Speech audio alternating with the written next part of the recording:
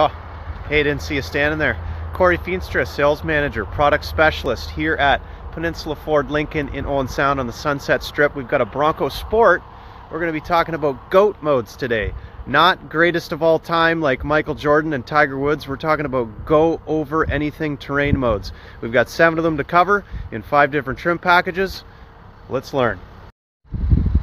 So we've got 5 different trim packages in the Bronco Sport. We've got base, big bend, and outer banks. You are going to get 5 available GOAT modes as part of those trim packages: normal, eco, sport mode, mud rut, and slippery. Then we've got 2 more trim levels above that. We've got the Badlands, which you see in front of me here, and then we've got the Heritage Limited, which is going to add the rock crawl mode and is going to add the sand mode.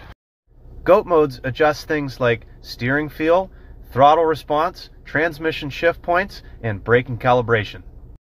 Here's where the dial is located on the center stack. As we turn the dial, you can see we get a nice display, so you can see what GOAT mode you are in. What are the differences between all of the 7 GOAT modes? Well, let's talk about it. Normal mode provides the perfect balance of excitement, comfort, and convenience. Eco mode is the most economical way to get around. This mode maximizes fuel efficiency and improves driving range by decreasing throttle response.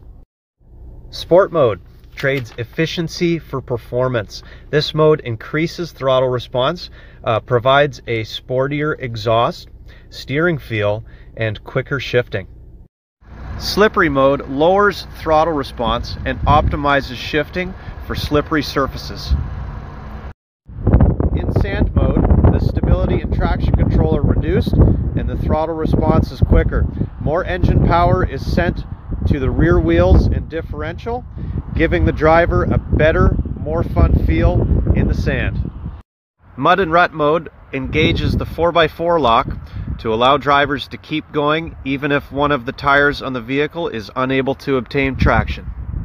And of course we have rock crawl mode. This mode engages both 4x4 lock and rear differential and adjusts throttle and transmission response to send the right amount of torque to each wheel as needed, and also displays the front camera while driving. Hey, thanks for sticking around. Again, it's Corey Feenstra here at Peninsula Ford, and we look forward to earning your business.